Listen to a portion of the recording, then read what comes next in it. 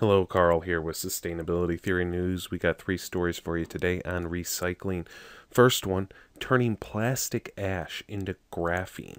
So when you recycle plastics, you come up with many different compounds, monomers, polymers, oils, and ash. 10 to 20% of it ends up as ash, and almost always it's useless. It's just thrown into landfills. And as a result of recyclers not being able to utilize the entire product, plastic recycling is actually incredibly unprofitable. So if they could find a way to use the ash as a value-added product, this could make recycling plastics more profitable, and thus more plastics will actually be recycled. So what is pyrolyzed ash? Basically, when they pyrolyze something, they heat it up without destroying it completely. And so it's just burned plastics. And if they add it to food producing or food packaging, PVA is an alcohol that's used as a coating on food packages.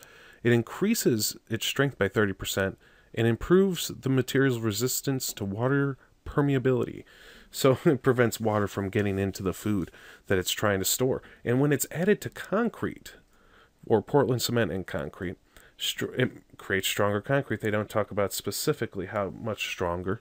They might need to go get themselves one of those hydraulic presses with the PSI meters. There's great YouTube videos on destroying things in those hydraulic presses. But do that and see exactly how much stronger this concrete is. Graphene is an amazing substance and can be used for many different things.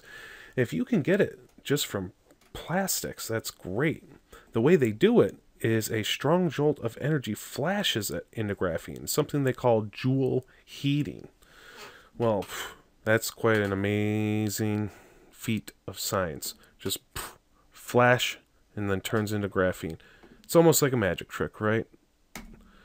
Next up, we're at the Farmer's Almanac, and they are working with Berkeley University to have a contest on how to come up with a better way to recycle fishing line and soft tackle, which are these rubber worms. If you've ever gone fishing, you might have used some of these. And you certainly would have used some of this monofilament fishing line out of plastic. Now, the stuff can be somewhat strong and can have a few different uses other than fishing. It can be used as a deer fencing on your property. You don't want to use the colored stuff necessarily because it's great for deer.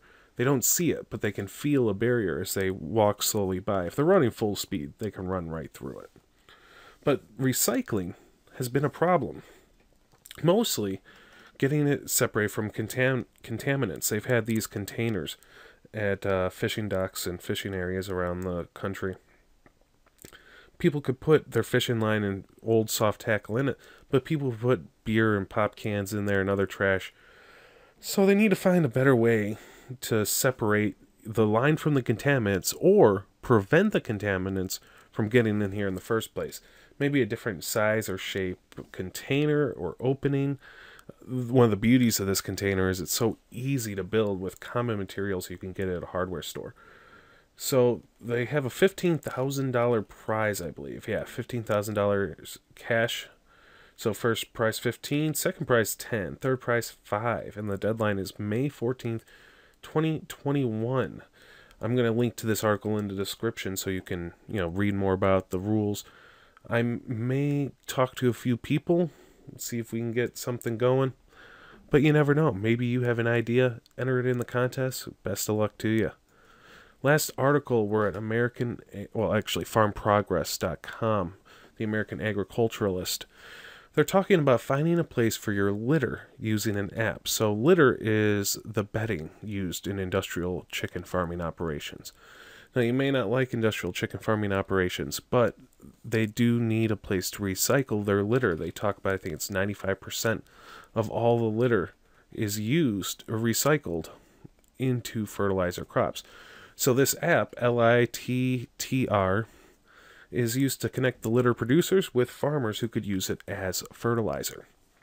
It's a pretty good reminder of trying to use technology to connect the producer with the consumer. In this instance, it's a producer of fertilizer, or rather a producer of chickens trying to get rid of an extra, junk component of their operation. But it's actually a value add to a farmer that's trying to raise some grain. So You know, one person's trash is another person's treasure. That's the old adage, right? Well, I'm going to link to these articles in the description if you'd like to read more about it. If you'd like to see more videos like this, subscribe to my channel. If you liked this video, hit the like button. If you didn't like it, leave a comment, tell me why. Have a great day.